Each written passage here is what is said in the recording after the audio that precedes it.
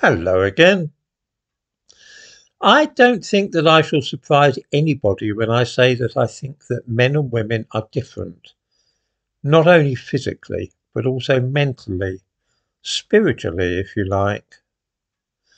Nor do I think that regular viewers of this channel will be startled to learn that I'm a great fan of Nietzsche.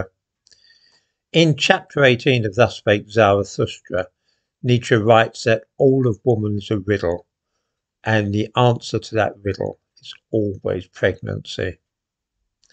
My experience tends to confirm this. I'm not, of course, saying that women are less intelligent than men or that they're not capable of doing almost all the things that men do. It would be absurd to claim such a thing.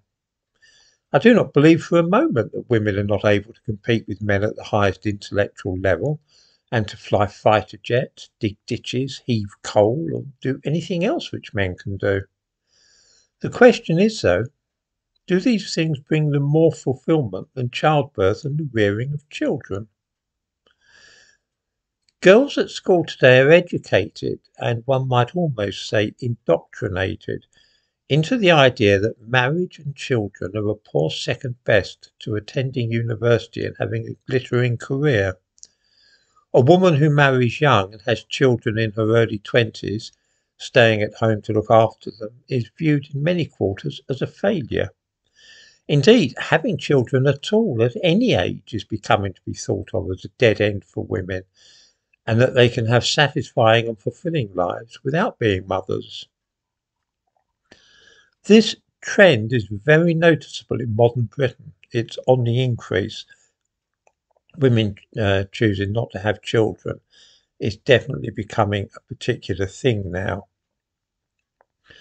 It runs counter to all that we know of the past, going back at least 3,000 years, when childlessness was regarded as a terrible curse for a woman.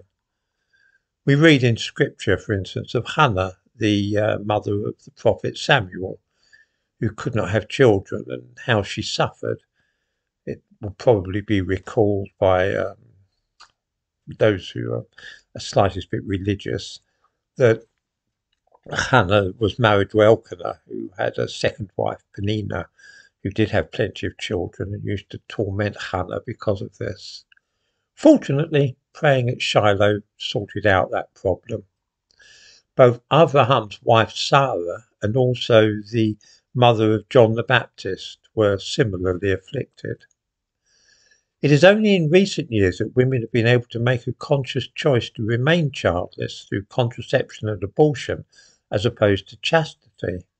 And as I say, many of them are now making childlessness a lifestyle choice, a conscious decision never to become mothers.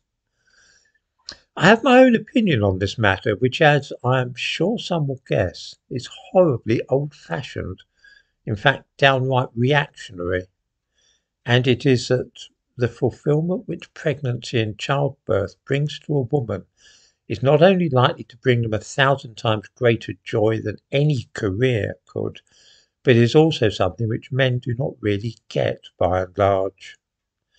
I think that bearing children is the greatest and most noble act that women can undertake, and that it is also part of the natural order, which has now been destroyed in the West. This is an instinctive feeling, and I may of course be quite wrong about it. I am especially interested to know what women watching this think, and whether they feel that I am either mistaken or indeed a dozy old fossil living in the past for holding such a view.